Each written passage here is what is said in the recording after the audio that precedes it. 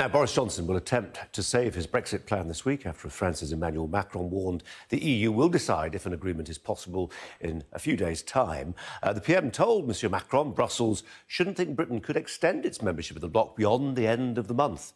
What then are we expecting over the next few days? We're joined by the senior editor at Novara Media, Eleanor Penny, and reporter at Guido Fawkes, Tom Harwood. They're both in our Westminster studio, having, I imagine, got through some of the Extinction Rebellion congestion down there. Eleanor, welcome to you. Let's start with you, if we may. 10 days until this EU summit. He's bashing the phones, the Prime Minister. Emmanuel Macron says, decision by the end of the week. What price to deal? Well, Boris Johnson has repeatedly said that no delay is on the table for him, despite the fact that, he is legally bound by the Benn Act, right? So what this is a challenge on behalf of the EU leadership, the EU 27, to say, put your realpolitik where your mouth is, essentially, and bring a workable deal to the table, which means that delay won't be necessary. And that's exactly what he hasn't done.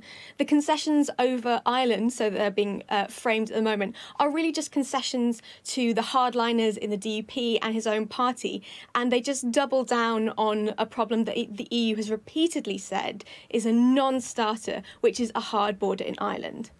Tom, the government's negotiator, Prime Minister's negotiator, David Frost, is in Brussels today. Stephen Barclay, Secretary of State for Brexit in the European Union, he's in The Hague. He'll move on from there. Is this going through the motions? Or, are they really actually hoping to achieve something substantive?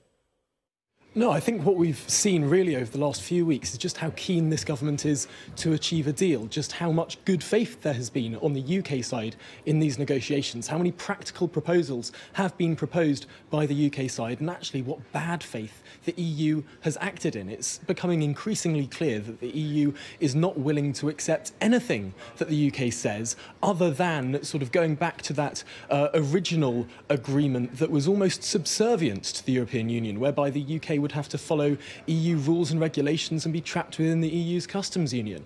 It seems the EU will not accept any agreement that is not that level of subservience. And so it's clear that Remain is acting within the United Kingdom through the courts, through Parliament, trying to take no deal off the table, is actually leading towards a situation whereby we're going to have to, if no deal is taken off the table, and it remains to be seen if that's happening or not. But if that happens, then we're just going to keep extending and extending. That's good for the EU. They'll continue to take £1 billion a month off us, and Remainers will be able to try and cause this chaos that they're profiting from politically. It's very bad faith acting from both the EU and Remainers in Parliament, and the government's trying to get a deal, but they're being frustrated in that process.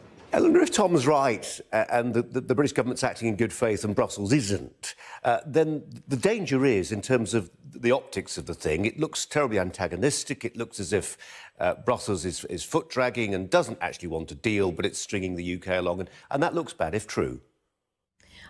Brussels absolutely wants a deal. That's been clear from the get-go, right? And we really need to be clear on the fact that this was always going to be the consequence of Boris Johnson's basically single negotiating strategy, which is to threaten the EU with no deal, which is kind of internally contradictory because he needs to both convince us that no deal is so terrible that the EU would never allow it, and also that no deal is kind of fine and we're totally prepared for it. And that kind of incoherence is at the heart of all of his negotiating strategies. And I think it's kind of extraordinary to talk about things like protecting the British economy, protecting workers' rights, protecting food standards and consumer rights, protecting the peace deal in Northern Ireland. These are real, tangible issues. They're not dreamed up by bureaucratic Remainers. They're about people's lives. And it says volumes about this administration that they would treat those real issues as so much hot air and so much detritus in the way of their path to glory. Tom, you mentioned... sorry, go on. You mentioned the courts, Tom. Reports over the weekend suggesting that the Supreme Court could be the destination for Boris Johnson if it comes to looking potentially for remedies. Court of Sessions, rather, looking at that in Edinburgh, looking at how they would enforce the Benn Act if it looked like the government was reluctant to follow it through. The courts are active.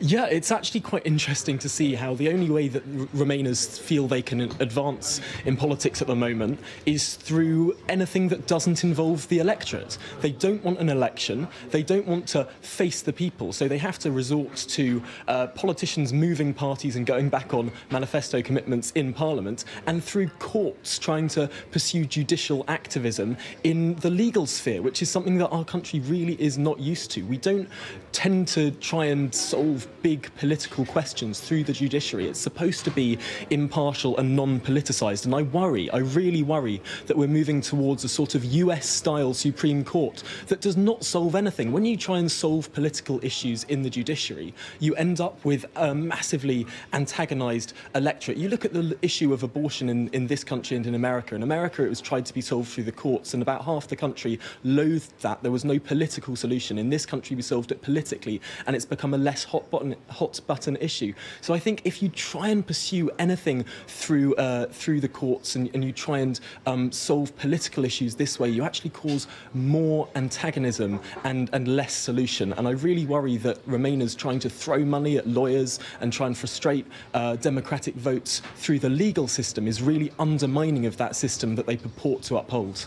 OK, I was hoping to get on to Jeremy Corbyn's meeting of opposition leaders, but we're out of time, I'm afraid. Tom Harwood and Eleanor Penny, thanks both very much.